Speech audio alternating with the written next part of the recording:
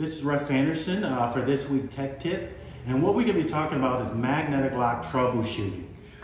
Typically, you don't have a lot of problems with magnetic locks because there's no parts that move on the inside of it. It's electricity on, electricity off. So I'm going to give you highlights of some of the more common things that we find out in the field. Like the first thing is involving the armature plate, okay? Most magnetic locks, this one's alarm controls, a 600-pound mag lock, even Securitron magnetic locks have a rubber washer that has to be on there. And the armature plate really has to float. You can't take this and crank this down to the door. So that's, the first step. Make sure we don't crank this armature plate down. Second step is involving the armature plate. We want to make sure that it's aligned. We cannot do it crooked, because the door will open and close and that armature plate will, kind of go lopsided. So as you can see, I can easily turn the armature plate and that can, that could be a problem. So now that I've got it fully aligned, I've got a full holding streak, not full 600 pounds with this alarm controls magnetic lock. So now that we've done that, let's go ahead and trace our electricity.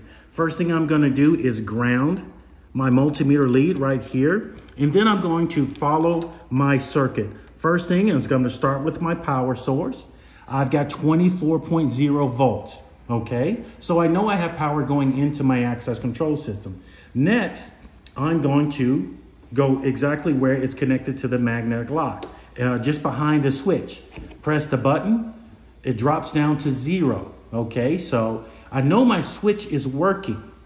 And so that's an important thing. So you kind of isolate where the problem is, okay? So I want to go ahead and show you one last thing is concerning the face of the magnetic lock, okay? Because doors open and close, especially exterior doors, you may have dirt, grime, that type of thing get on the face of the magnetic lock. We don't want you using, harsh detergents or cleaners on the face of it. Just warm soapy water like Dawn or some type of dishwashing liquid to wipe that right off and clean it. And so that way you've got a clean surface so full magnetic attraction can take place. So those are my tech tips for this week.